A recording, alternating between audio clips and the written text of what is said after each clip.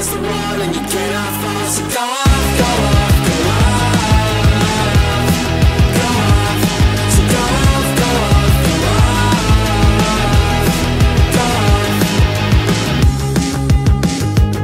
When you're running out of luck, need to get unstuck. So go off. When you're up against the wall and you cannot fall. So go off, go off, go off, go off. So go off, go off, go off, go off.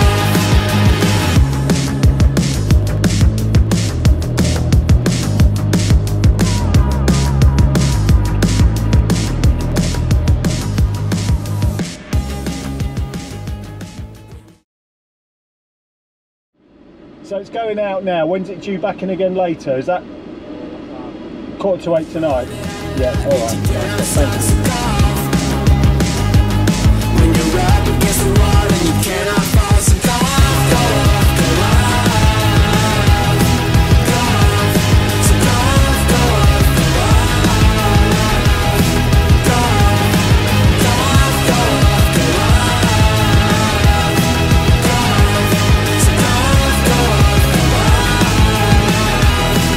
off.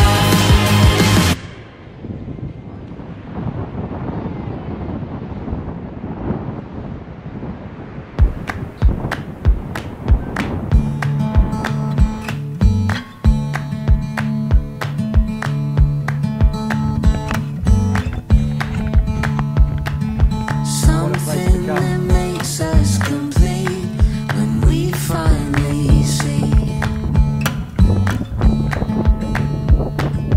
Here with the sun on our backs, it's all we need.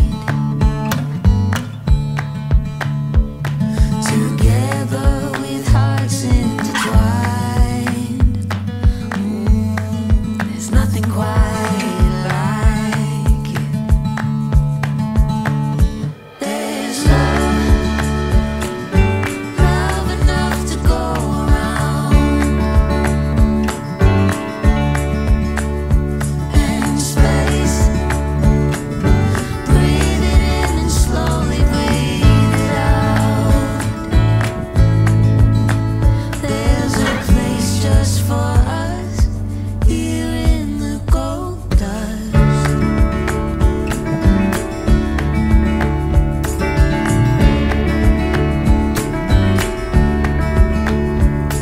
This freedom that comes with the calm helps us belong.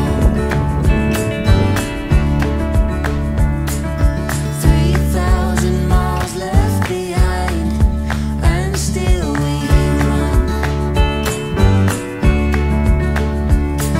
It's so beautiful to fly with our arms out wide. We're running to the other side. There's love enough to go around,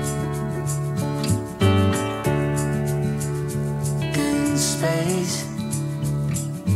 Breathe it in and slowly breathe it out.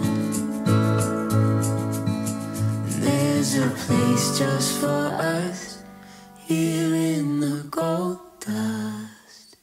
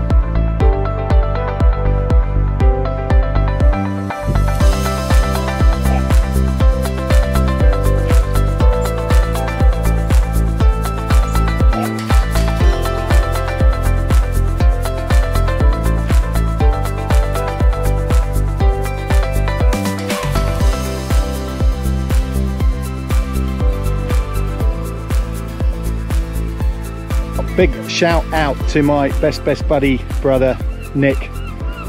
Oh shush. That seagull was wanting to say thanks to Nick as well.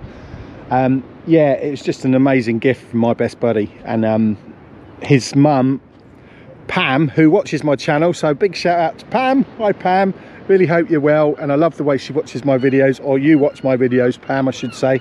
I really hope you're well. And yeah, that's so lovely. I'm really chuffed about that.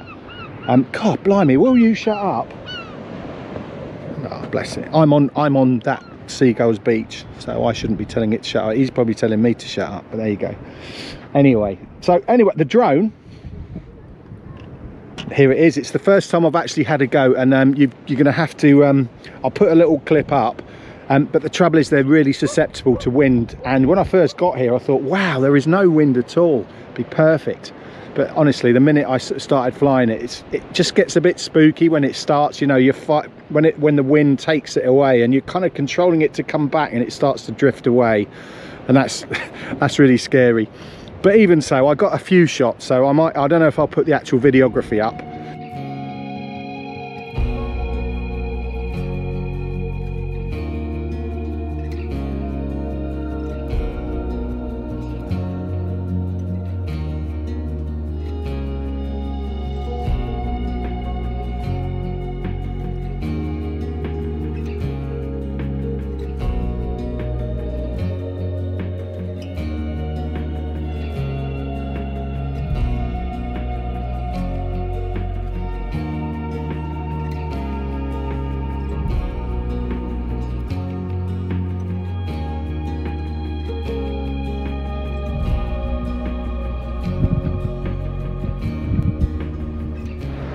Take two.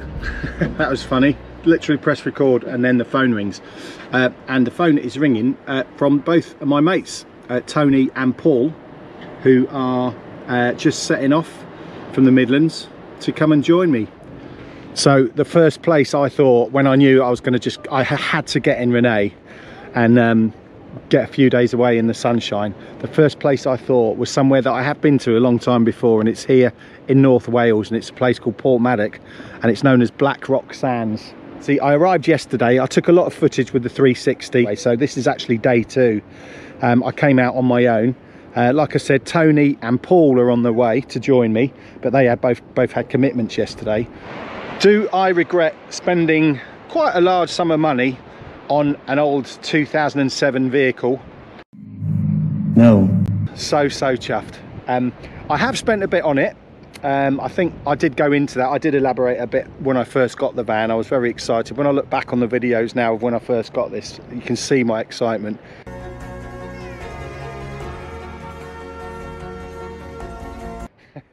So I've had it sort of about 3 or 4 months now, but I think the most important thing to say is, because I've had a few people contact me about who have also had thoughts about getting a van. The first thing I'll say is it is a big decision to make, because I can't afford to run a car. I had to get rid of my car to get Renee. Okay, so does that make sense? No car now, just a big van. And things you have to consider: road tax. This is because it's an old girl, she's 300 quid a year to tax, a lot of money. Obviously insurance, and the way insurance premiums are all going up, but you know, I mean, I'm over 50. You'd never believe it, I know. Oh, here come the RAF. Doing a bit of, I was hoping to see a few hawks or whatever. Yeah, believe it or not, I'm over 50, so the insurance, I'm actually over 55. There you go. So insurance wasn't too bad, but obviously the premiums will go up a little bit.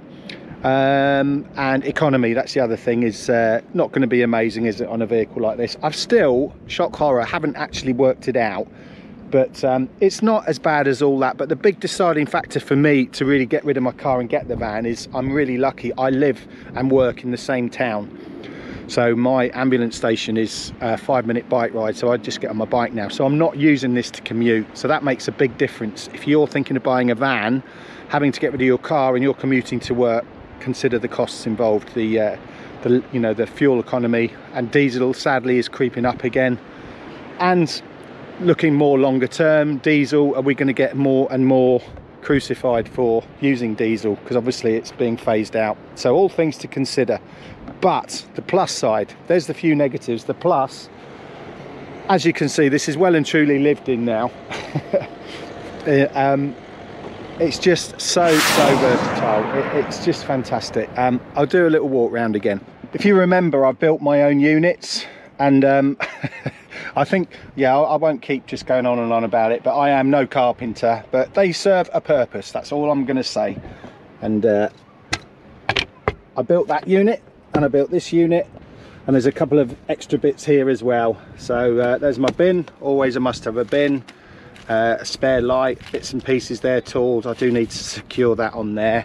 And I've had all the electrics done, so again, more expense, but I think it was money well paid out. Yes, there's loads of YouTube videos showing you how to put in a leisure battery and blah blah blah, but I paid a guy and he has set me up, so light wise now, electrical wise, I'm absolutely buzzing. I'm completely self-sufficient and off grid now, because dare I say it, this is the Bluetti, or Blue Tit as my mate likes to call it, which I bought all singing dancing, and I'm afraid I was a little bit premature thinking, there you go, that's all I need. That's so not the case, I'm afraid. One of the beauties of coming out somewhere like this on a hot day is this. It's to have a fridge. And when I bought this fridge, there was no hope. That Bluetti would run it for a couple of hours, 2 or 3 hours. It's just not powerful enough. And that's when I realised I really am going to need some form of leisure battery. So, as I say, if you follow me into here, my little sugar plum, here we go. Right, there's the toilet. Always, that's again, people laugh at that and think, oh, but honestly, what a godsend that is to have. It really is, and it's tucked away and hidden, as you can see. But anyway, so this is connected to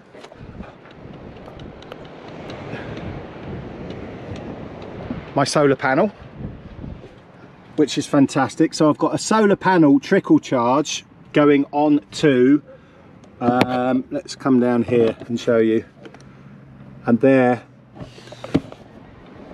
tucked away is my leisure battery. And oh, I'll keep this torch here because it's easier to see. And as you can see there, my battery, the solar charge is currently charging, as it will, because it's a lovely hot sunny day, lots of sunshine. But also the big difference for me is I've had a splitter fitted.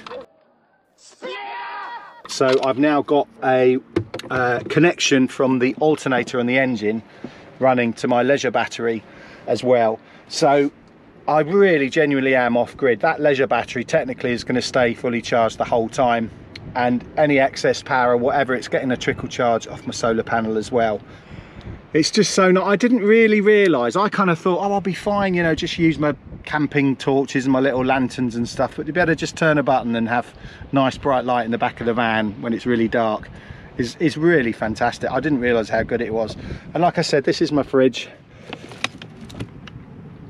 Lots of nice goodies in there, and being able to obviously have cold beers when you're on the beach, it's really good as well. So yeah, what else have I done? Not really. I've put up a couple of really cheap rate curtains. They're just old linen lying around, they're not even proper curtains.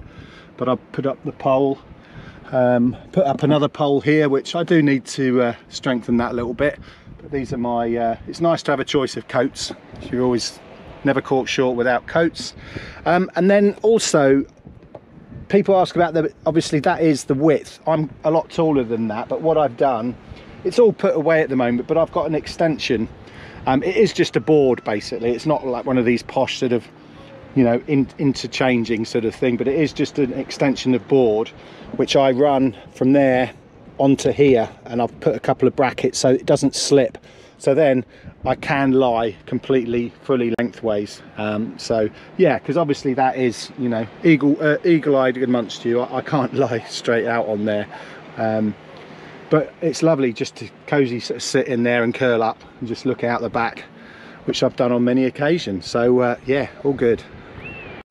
Music wise, the stereo system on here wasn't amazing, if I'm brutally honest, but it occurred to me, I really do, as a lot of us do, like decent quality music. and I bought a pair of not the most enticing brand name. They're called Bogusing.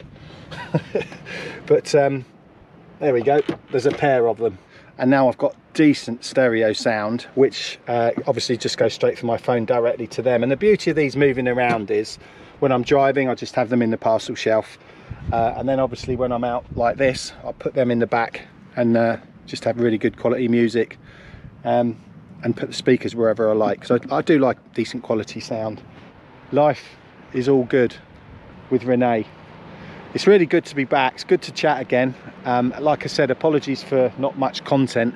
I have been out and about doing various little short videos and days out, and I've also done a couple of reviews of pubs, because another thing that I've been doing is I think a lot of pubs are just jumping on the bandwagon of letting sort of people overnight in their car park for free in return for them spending a bit of money in their bar or having a meal in the bar.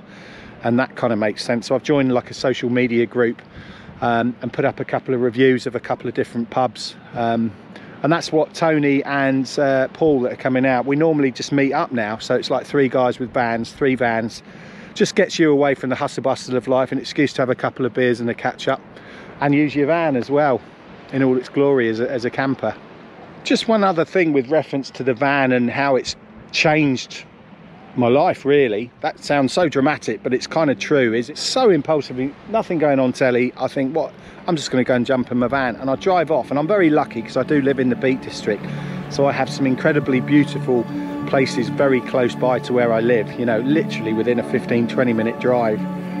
And I find myself quite often just going out, just parking up, and just getting the back doors open like this and just sitting in the back or lying in the back, just staring at the view, listening to nice soft music, or just appreciating the birds, the silence, whatever it may be.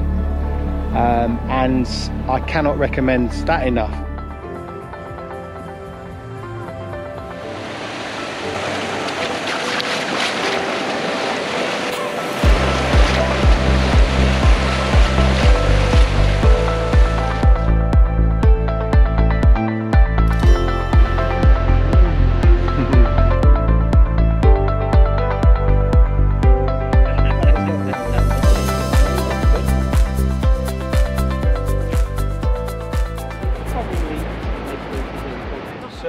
To go on top of it. Okay.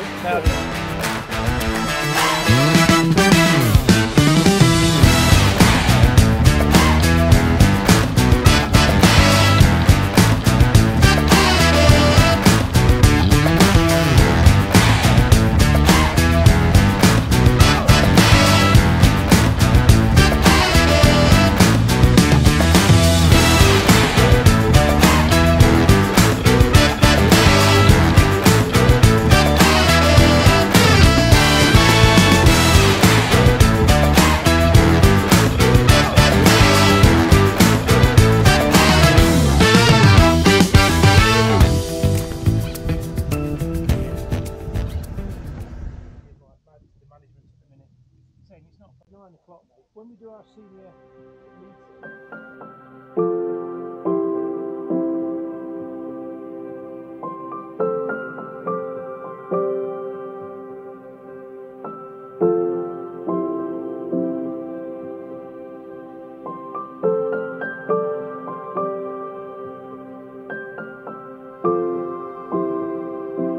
another cracking night.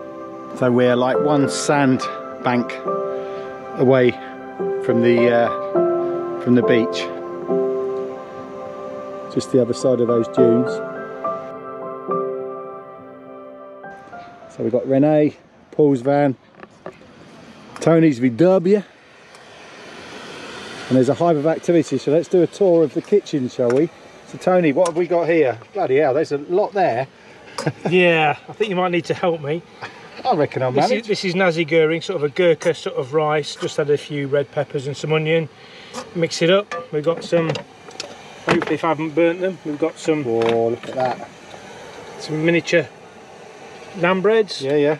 And we've got some curry in there to go on the top. Man, all good, all good. And Paul is just having boiled potatoes. Not well. Come on then. Fillet steak, asparagus, new asparagus. potatoes, and I've made some shawarma butter this morning.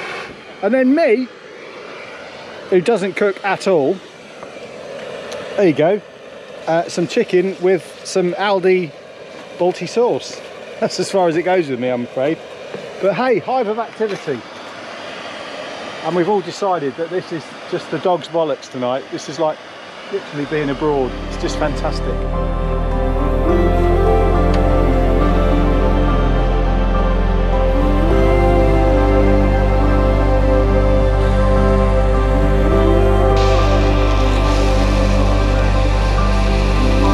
So here's Tony's. Here we go. It's coming a bit closer. Oh man, that looks really good. It's all right, isn't We'll it? save the piece de resistance till last, so I'll do my cheapo Aldi curry. I'm happy with that. I'm quite hungry, so in fairness, he is an ex-chef. That looks good. Bon appetit, gentlemen. Thank you.